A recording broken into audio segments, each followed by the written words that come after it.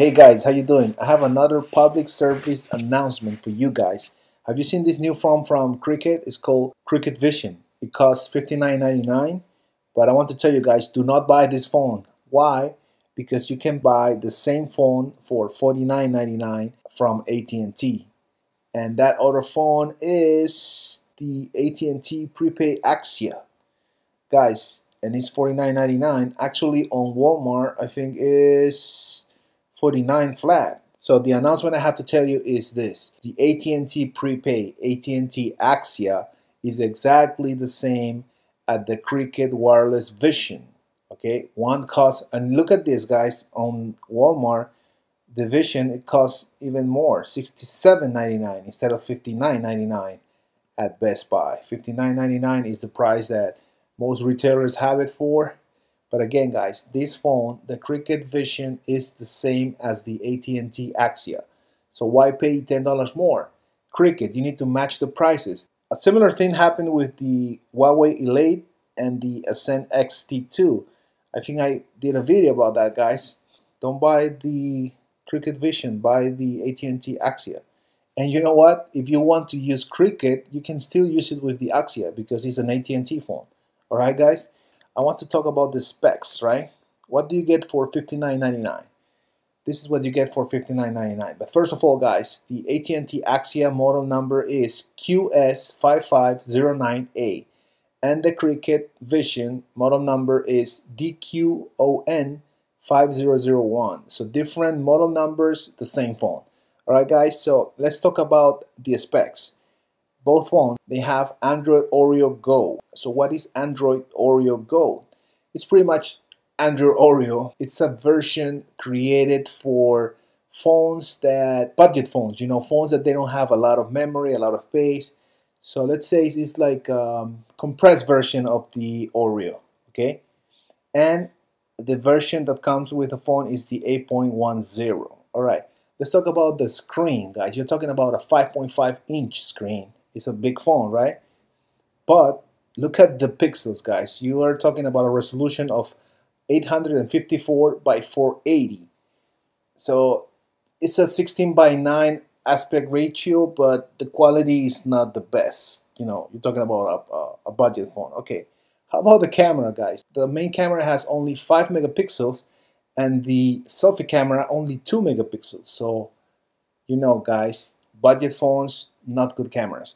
Alright, and how about the processor? It's a 1.1 gigahertz quad-core processor. That's an old Snapdragon 210. How about the battery, guys? The battery is kind of okay, you know, 3000 milliamp, not bad. They claim they have HD voice. I didn't test it. I'm gonna believe them. And this is something good, guys. It has 16 gigabytes of storage. Usually phones on this price range are only 8 gigabytes of storage, but this one has 16.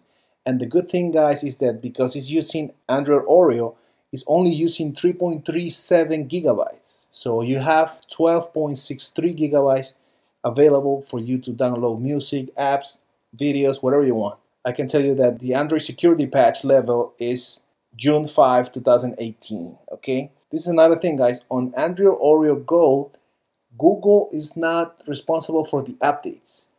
The carrier is responsible for the update. So AT&T or Cricket, those are the ones that are going to push the update security patches, not Google. All right, that's the main difference between the regular Oreo and the Oreo Go. And this is another good thing, guys. You can put up to 128 gigabytes of extra storage if you use a microSD card. Again, look at this guy, only 1 gigabyte of RAM. Is that going to be enough? Maybe for Oreo Go, maybe. And the video camera records at 1080p at 30 frames per second. Not bad for a budget phone. So yeah, guys, but we still don't know who is building this phone. You know, so we have it for Cricket, we have it for AT&T, but we don't know the manufacturer. You know, and I can guess that it's a company called Freetel. I think it's a Japanese company called Freetel that is doing these phones. And why I'm saying that? Because the phone, look at the back of the phone, guys. And especially look, I don't know if you can see that. Look at this part here. It's really similar to the, remember the Cricket Wave? I did the first review on this phone, guys, the Cricket Wave. It's a really similar phone, and I remember this phone was a mystery also. Nobody knew who built it. Now everybody knows, but again, guys, I think the Cricket Vision or the AT&T Axia is built by this company Freetel, and I can be wrong, I don't know, but there's no information out there, so that's my guess. And that's it, guys. I just wanted to let you know, don't buy the Cricket phone, buy the AT&T phone. It's the same phone and it's cheaper. So that's it, guys. And I want to also tell you that I see a current trend online. There's a lot of people, they want to be first, so they just throw a review out there that doesn't have a lot of information or enough information. I mean, I took my time, I did a little research. I'm showing you, some specs that other reviews they don't show. So please, don't forget to subscribe. Don't forget to click on the little bell so you can get the updates when I upload any new video. And thank you for your support. I'll see you in the next one. Peace.